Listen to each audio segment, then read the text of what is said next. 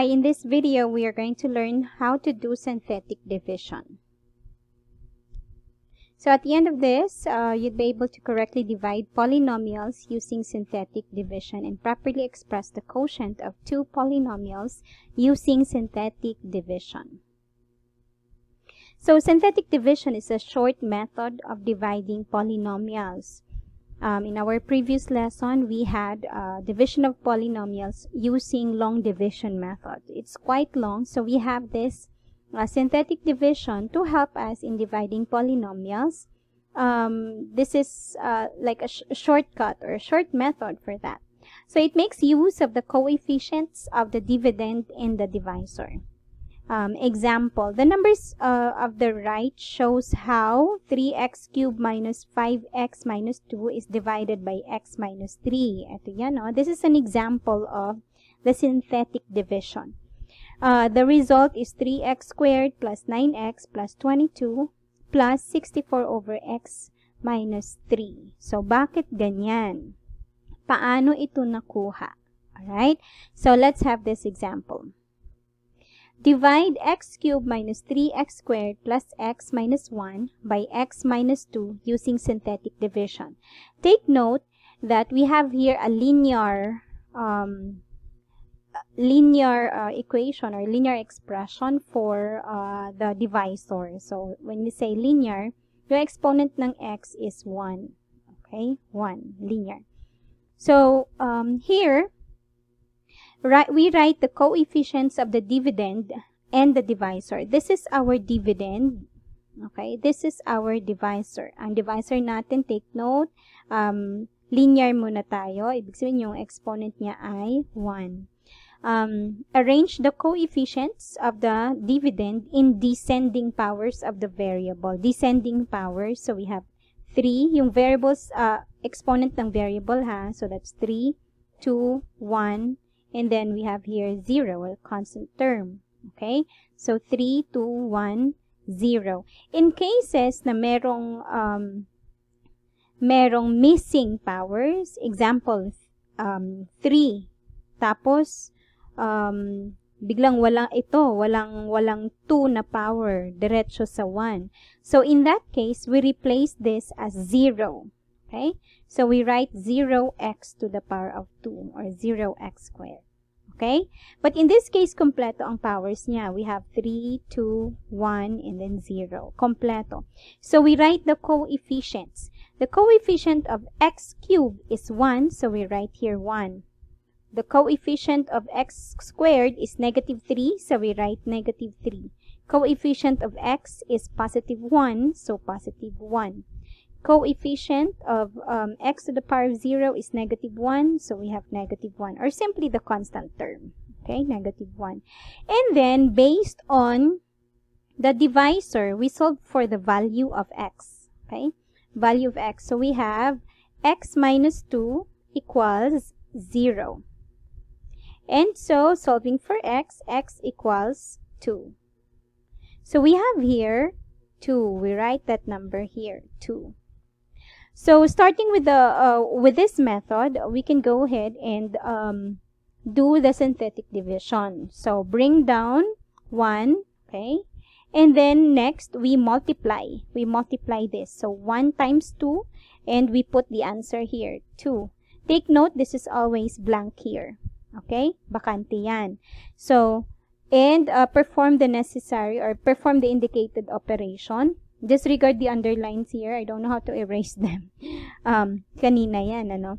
So, negative 3 plus 2. So, that is negative 1. And then, just repeat the process. So, do it again, the multiplication. So, negative 1 times 2, that's negative 2.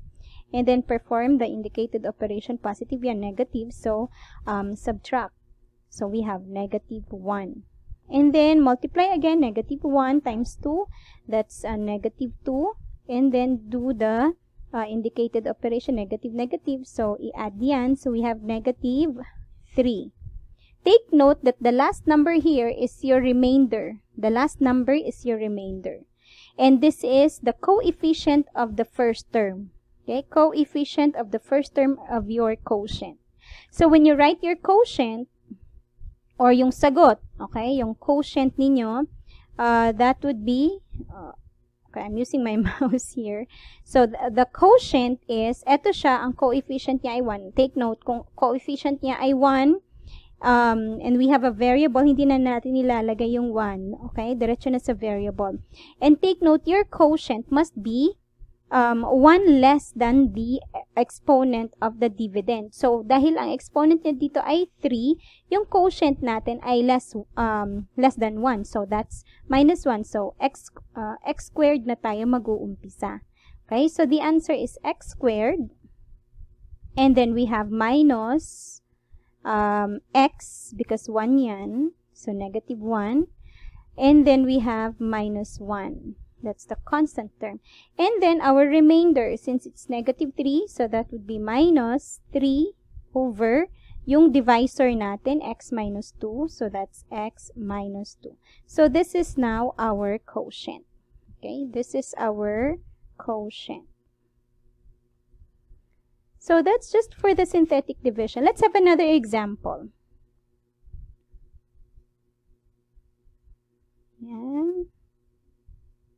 Okay. Find the quotient and remainder when 4x to the power of 4 minus 7x squared plus 7x minus 6 is divided by 2x minus 1. So, take note here, we have missing powers. 4 na siya, tapos naging 2. So, walang 3, diba? Missing powers ang 3. So, maglalagay tayo ng 0 dyan. And take note here, meron tayong 2.